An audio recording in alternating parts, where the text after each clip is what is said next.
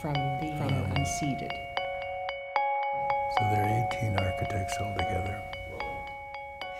I'm Liz Dowdeswell, the Lieutenant-Governor of Ontario, and I'm pleased to be joined by legendary architect Douglas Cardinal. We want to let you know about an inspirational project that's helping to move us forward on the path of reconciliation. I am delighted to lead a team of Indigenous architects in presenting UNCEDED, Voices of the Land, Canada's entry at the 16th International Architectural Exhibition, the 2018 Venice Architecture Biennale. The Biennale is an opportunity for Canada to offer the world a new perspective.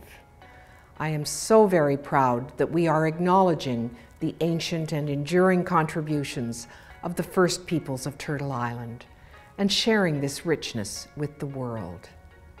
Canadians and Ontarians are eager to play an active role in addressing humanity's shared challenges. And as we seek to contribute to a global agenda of stewardship and resilience, we can also learn from traditional knowledge. Doing so is both an opportunity and an obligation. Bringing together the past, present, and future of Turtle Island as seen through the eyes and minds of Indigenous architects, UNCEDED calls us all to question the neutrality of built environments and the land where they rest. It gives insight into what a world informed by an Indigenous worldview could look like, one that expresses a reverence for nature and for our future generations. UNCEDED speaks to the role of architects in shaping our world with their visions, creativity, and technical skill, but above all, through connection to the land and to traditional ways of knowing.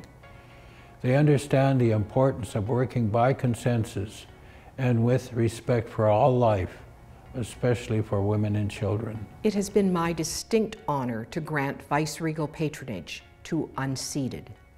We are showcasing the very best of Canada, and I hope you'll take a moment to learn more about this exciting project.